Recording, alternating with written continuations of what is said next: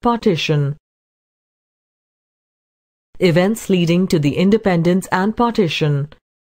The British government adopted the policy of repression to crush anti-British movement against the repressive Rowlatt Act of 1919, which empowered the government to arrest and imprison a person without any trial.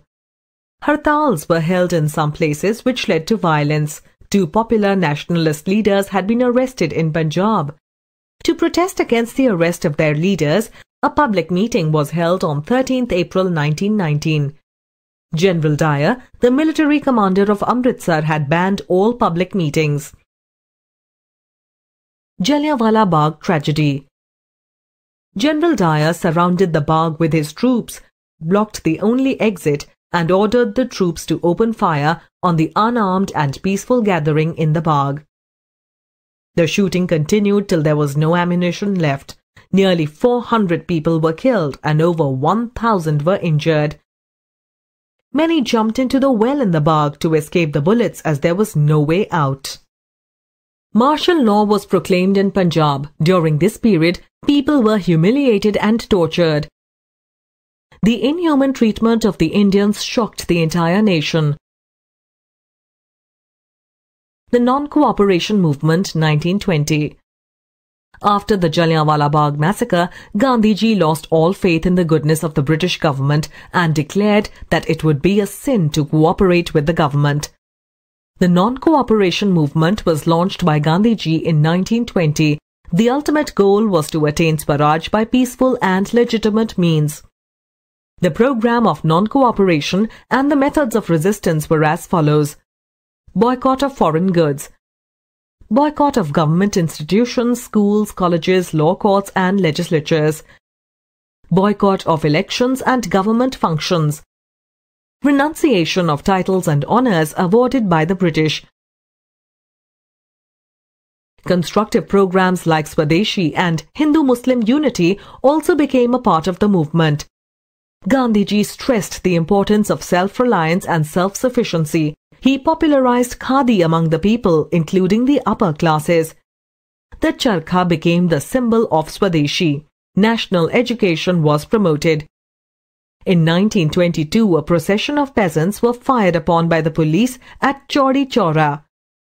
People reacted violently and burnt down the police station. Gandhiji called off the movement. Lahore Session of the Congress, 1929. In December 1929, the Congress met in Lahore under the leadership of Jawaharlal Nehru. The Congress passed a resolution declaring Purna Swaraj or complete independence as its goal, and 26 January 1930 was fixed as the Independence Day. They also resolved to launch a civil disobedience movement under the leadership of Gandhiji. On 26 January 1930, Independence Day was celebrated all over the country. The newly adopted Indian tricolour was unfurled and people solemnly took the pledge of freedom. This continued every year till India finally became free in 1947. The Civil Disobedience Movement, 1930–34. The Civil Disobedience Movement launched in 1930 was a form of non-cooperation. Its objective was to defy the government and pressurize it to give in to their demands. The movement was launched by Gandhiji in March 1930 with the Salt Satyagraha. He decided to start with the breaking of the unjust salt law because it affected everybody in the country.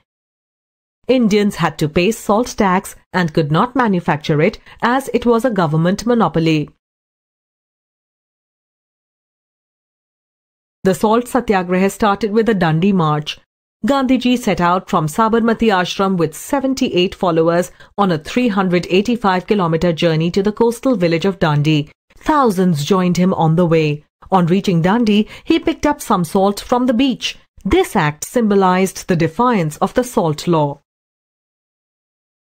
The civil disobedience movement spread rapidly. It included violation of laws, refusal to pay taxes, boycott of foreign goods, hartals, demonstrations, and picketing of shops selling foreign goods.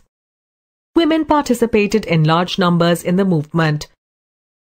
Sarojini Naidu was one of the leaders of the movement.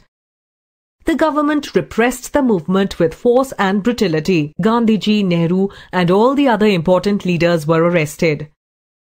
The political activity in India became increasingly intense after 1935. The Quit India Movement. On 8 August 1942, Gandhiji declared that they would free India or die in the attempt. He gave the do or die mantra. The Congress passed the Quit India resolution. On 9th August, important nationalist leaders were arrested. The Congress was banned. The news of these arrests, even before the movement began, shocked the nation. Leaderless and without any guidelines, the movement turned violent in parts. The government came down heavily on the people and crushed the movement in a short time.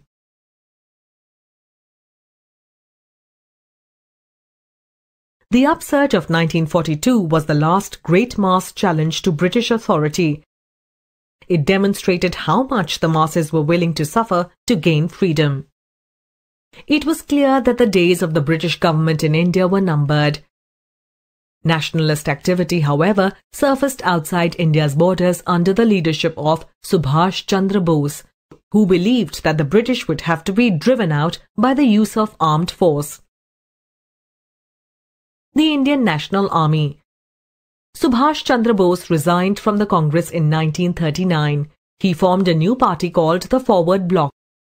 He wanted to join hands with Britain's enemies. He was arrested, but he escaped to Japan. He took on the leadership of the Indian national movement in East Asia and became the Supreme Commander of the Indian National Army (INA). The INA crossed the Indo-Burma border with the Japanese army and liberated Imphal and Kohima. However, Japan was defeated in World War II, and it is generally believed that Subhash Chandra Bose was killed in a plane crash on the way to Tokyo, but is still celebrated in India for his heroism. In February 1947, the British government declared that power would be transferred to the Indians by June 1948. Lord Mountbatten, the British Viceroy, prepared a plan for transfer of power. Indian independence and partition of India. Lord Mountbatten announced that British India would be divided into two independent nations, India and Pakistan. The Northwest Frontier Province, Sindh, Baluchistan, West Punjab and East Bengal separated from the rest of India to form a new country called Pakistan. British rule in India finally came to an end on 15th August 1947. The Indians celebrated their independence, but it was marred by communal violence during the partition. Millions of people had to migrate, Muslims from India to Pakistan and Hindus from Pakistan.